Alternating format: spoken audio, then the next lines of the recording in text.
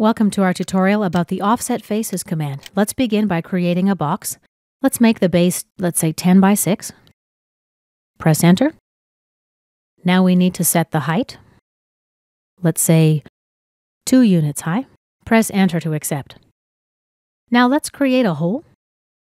We'll make it a rectangular hole with another box. Make it 3 by 2. Enter. And solid subtract. Select the solid to subtract from, right-click, solid to subtract, right-click. And here is our rectangular hole. Let's apply a fillet now. Before we select an edge, I'm going to specify a radius. Right-click, radius, let's say 0.5, enter to accept. Now let's select all 4 corners of the rectangular hole. Here's our preview. Right-click and enter to accept, right-click and enter to close the tool. Let's go to the Home tab.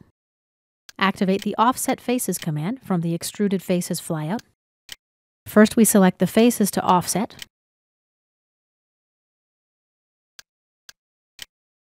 You see I'm rotating my model so I can select all of the faces inside the rectangular box.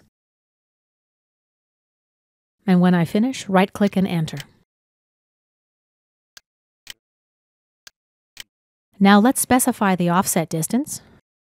Let's say minus 0.5 units. And our offset executes. Let's activate the Offset Faces command again. We select our faces to offset. Last one, right-click and enter. Now we need to specify the offset distance. Let's say 1 unit. Enter to accept. And escape to close the tool. And this concludes our tutorial about the Offset Faces command.